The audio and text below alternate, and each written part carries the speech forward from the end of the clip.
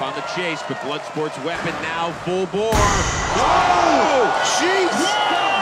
What the heck was that?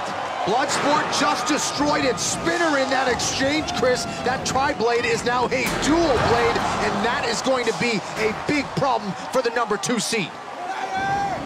Holy smokes, and there's no way that thing's gonna run again. So now does Gruff have the major advantage? Somebody get some duct tape for our BattleBot sign and do not light that thing on fire. That cost $5.99. Stay away from it. How about that modification there with those chunks of steel, the chocolate bars, as Gruff likes to call it, worked perfectly.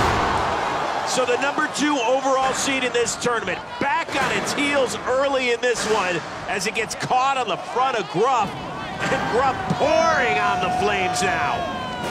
A nice counter by Bloodsport, using their broken weapons momentum to free themselves there. Bloodsport obviously cannot fire up that weapon to full speed, so how in the world can it win, Kenny? Well, you're seeing it right here. They need to fall back on the elite driving skill of Justin Marple, stay aggressive, and try and control the action here.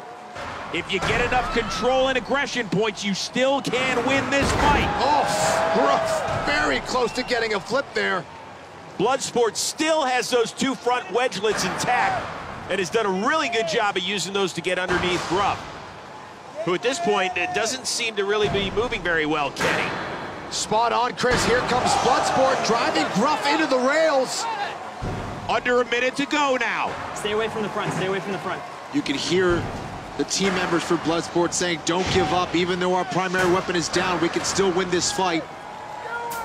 And look at that, the pulverizer dropping down, doing some damage on Gruff. They are still very determined to beat this tough Gruff. And now Bloodsport taking a hit from the pulverizer. Can the #2 seed overcome the loss of its primary weapon, or will we see a giant upset? Well, the good news for Bloodsport is Gruff is just not driving very well. I think the hits on Gruff are really taking its toll on it as well. Closing in on 20 seconds to go. Yeah, Gruff is having major drive issues. Hasn't been able to do much damage since that opening exchange.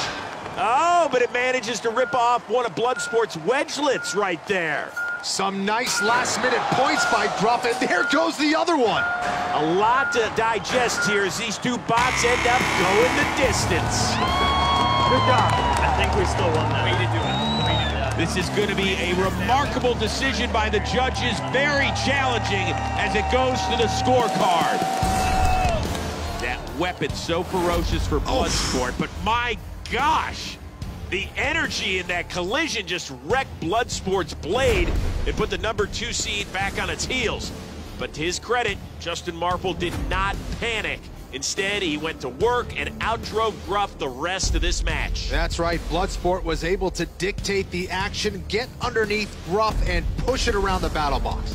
You know, Gruff did get the flamethrower involved, but was definitely struggling in the mobility department for the back half of this fight.